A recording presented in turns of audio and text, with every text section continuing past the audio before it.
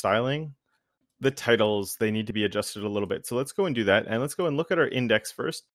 And what do we call them? We called that widget title. So this is where we have an H2 that it's really useful to have a class on, because pretty much all the styling on our other H2s, we didn't need to do very much on these, right? Because if we look back at our styles and we go all the way back up in our file here, a lot of it is handled right here on this H2. We set up the font family, we set up that, we set up the color, we set up the margin, we did everything here, but we're still dealing with an H2. This one just happens to visually look completely different. So this is where it's really, really handy to have this. So we have all of our article stuff. Let's come right here. So widget title, and let's give this one a font size of 1 rem.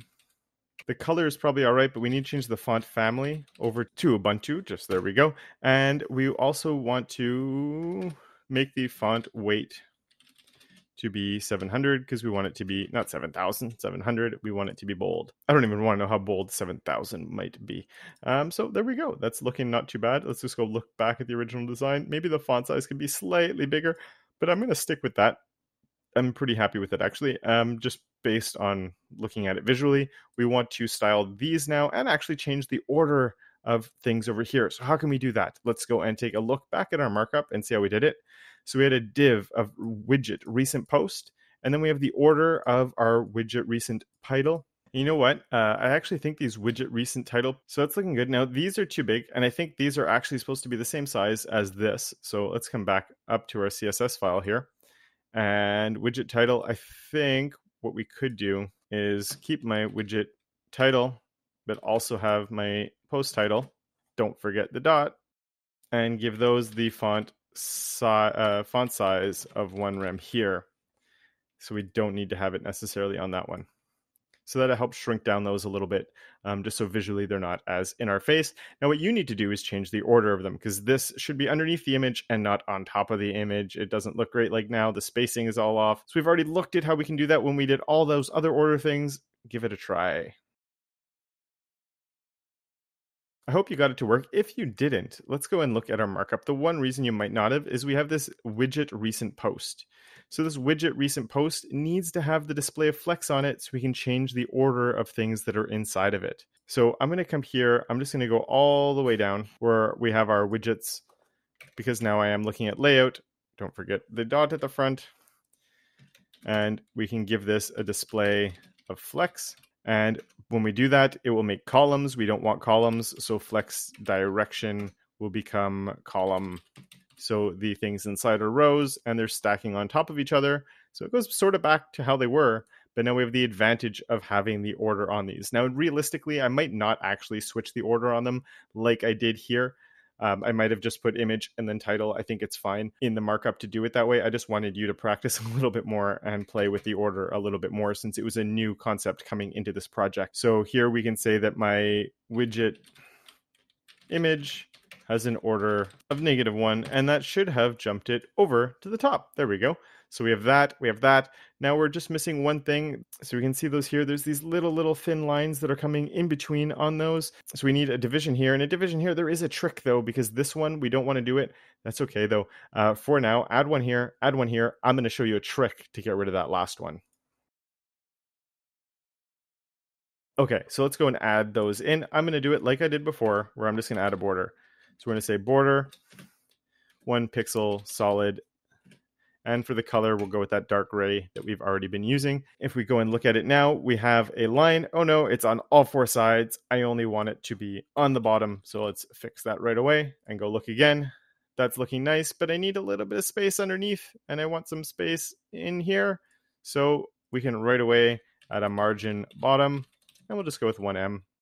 You'll see I use a lot of try and round numbers, 1em, 1.5 rem, 2 rem. It helps with the consistency along the way. And doesn't that just, there we go. That looks pretty good, I think. Except we don't want this one here. This one is going to cause us some problems.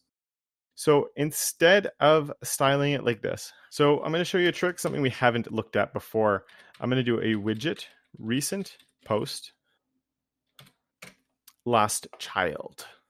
So this is another pseudo class. This is like hover and active and visited, but it's saying if it's the last child inside of something, I'm going to say border 0, and I'm going to say margin of 0 because we want to take that margin bottom off so it doesn't add extra space.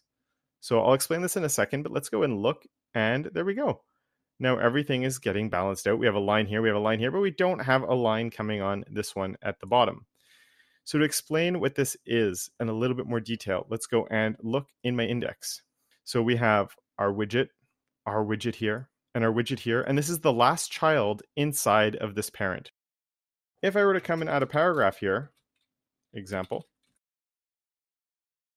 and we were to come back, now that we have another item in there, this is no longer the last child, so this now has a border on it. That's pretty fun, right? I think that's pretty cool. So it's always about the state. Is this, if there is a widget recent post that happens to be the last child somewhere, we're going to turn off that border and that margin that we just added here. But otherwise, they should always have it, just like when we're hovering on something. So we have a normal style in a certain state, and when our mouse is hovering on top of a link, we're changing the state. This, instead of looking at a mouse, it's looking at its relationship to its parent and to its siblings. So it's a really, really fun and cool pseudo class that can come up on something. So let's go and take out that extra paragraph that's on here. And I'm not going to save I'm going to do the footer now. I said we're going to wrap up the whole thing. And the footer is so nice and easy. I never even put the text in there. So there we go. We have our paragraphs inside the footer. And if we go and look, it just has that text. The first one is bold. The second one isn't. So let's wrap this one up in a strong tag and close strong right there. And we can come into our styles. I'm going to come up a little bit here, all the way to here where I was doing like my header, my containers, all of that. I'm actually going to put the footer here because the footer is this really generic item that's just everywhere. So we're going to give this one the background of that dark blue. We're going to give it a color.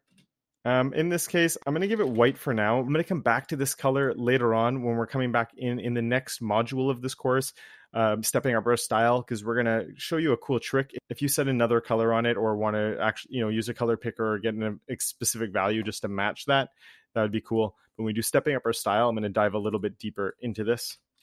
A text align center on there and some padding. We'll go with a 3M and a 0 because the padding looks pretty big on the top and bottom. And there we go. It is looking pretty good. The home page is all wrapped up and we're ready to move on to the other two pages, which are going to just